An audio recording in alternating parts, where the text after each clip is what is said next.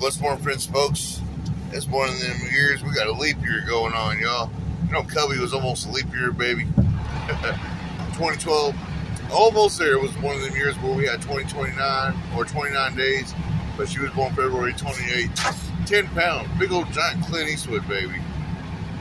And yeah, it's funny. All throughout the year, she's been a short one. She's starting to grow now, though. All that being said, today's lesson, we're going to go to Sarah Young's lesson. It's February 29th, leap year this year, so we got, you are on the right path. Listen more to me and less to your doubts. I am leading you along the way I designed just for you. Therefore, it is a lonely way, humanly speaking. But I go before you as well as alongside you, so you are never alone. Do not expect anyone to understand fully my ways with you any more than you can comprehend my dealings with others. I am revealing to you the path of life day by day and moment by moment. As I said to my disciple Peter, so I repeat to you, follow me.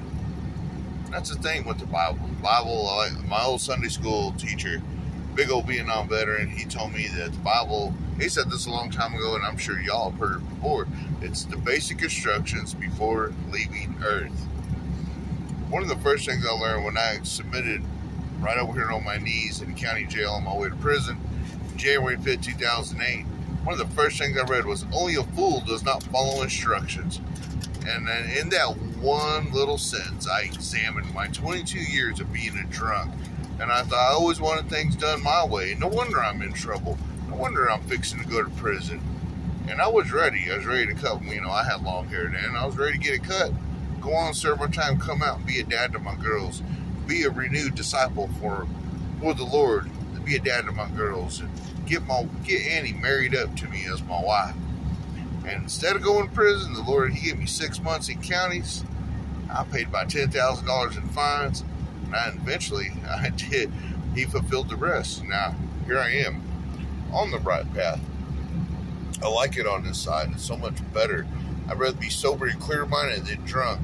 The best party that I ever thought I had in my life, one of them was 17, when my 17th birthday party at Gary Pagornick. That was pretty awesome. But that doesn't compare to nothing to even my worst day with the Lord. My worst day was when my wife crossed the stars, December 23rd, 2021. But still, that day was better than the best partying that I had ever done in my life. And that's how awesome the Lord is, because I know that He's right here in the tablet of my heart. He's in my mind, my soul, and my strength. I'm a fiery-ended individual. I'm not going to lie to you. I'm like Peter. Peter was real fiery if you read about him in the Word. And his fire would get quenched by the Lord each and every time. He was humbled a lot. Apparently, Peter was also very tall and very fast. I'm not real tall, and I show ain't real fast. But what I am is real strong. But in my weakness, God's at His strongest. And my weakness is anger. But He's working on me with that. And how is He working with me? Well, we got Psalm 119, 105. By His word, Lord is a lamp that guides my feet, and a light for my path. And then we have a quote, or we have a scripture, John 21 and 22. As for me, follow me. That's it. That's what Jesus told. That's what He told Peter.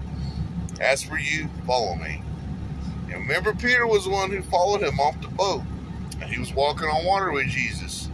But right when he looked at the waves, he looked at the troubles. It's a reflection of you looking at the troubles in your life. Your focus is on the Lord. You're fulfilling the word in your heart. You're putting it into action. But then you look at your circumstance too long to the left. Or you look at your troubles to the right too long. And you're greatly afflicted. And affliction means trouble. It's just a big 50-cent word for trouble. You look at it, you're troubled. And that's when Peter started going into the water. And Jesus grabbed him and He pulled him up. He said, where is your faith? When he put his faith back in the Lord, He walked on water with him. The Lord took him out, though. He wasn't able to walk on water because he looked after his flesh too long. The Spirit is always going to be over the flesh. And that is why he gives you the lamp to guide your feet. That lamp is the Word. It is the living Word of God, and it will change your life. I've read Stephen King books. I've read this book, that book. I like Vine DeLorean's ending books, even though he ain't here with us no more. Vine DeLorean Jr., Custer Died for Your Sins. One of the funniest, truthful books I've read in my life.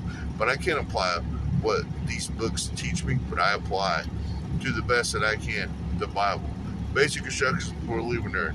It's a lamp that guides your feet. So even in bitter times, you will still have a heart that's sweet, a heart that's tender, a heart that can endure. Because love, what does this say? Love is long-suffering, and love endures everything. Everything. So be blessed. You're on a journey with that.